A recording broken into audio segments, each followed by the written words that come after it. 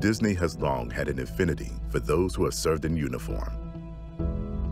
As a company founded by two brothers who served their country during World War I, that passion for service to country has never wavered.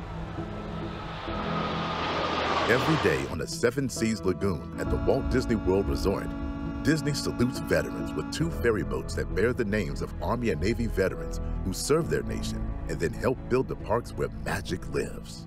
Behind me is the Admiral Joe Fowler. It's one of our ferry boats here at Walt Disney World that transports our guests to and from the Magic Kingdom many times a day. Named in honor of Navy Rear Admiral Joe Fowler, a Naval Academy graduate who served in World War I and World War II. After his service, he joined Disney and oversaw the construction of Disneyland and then was given the responsibility to plan and build Walt Disney World. We also named a ferry boat in honor of Army Major General Joe Potter, a graduate of West Point who helped plan the D-Day landing and served as the governor of the Panama Canal Zone. He later oversaw construction of the entire infrastructure here at Walt Disney World. Now, 5 decades later, the resort is in the midst of its incredible 50th anniversary celebration.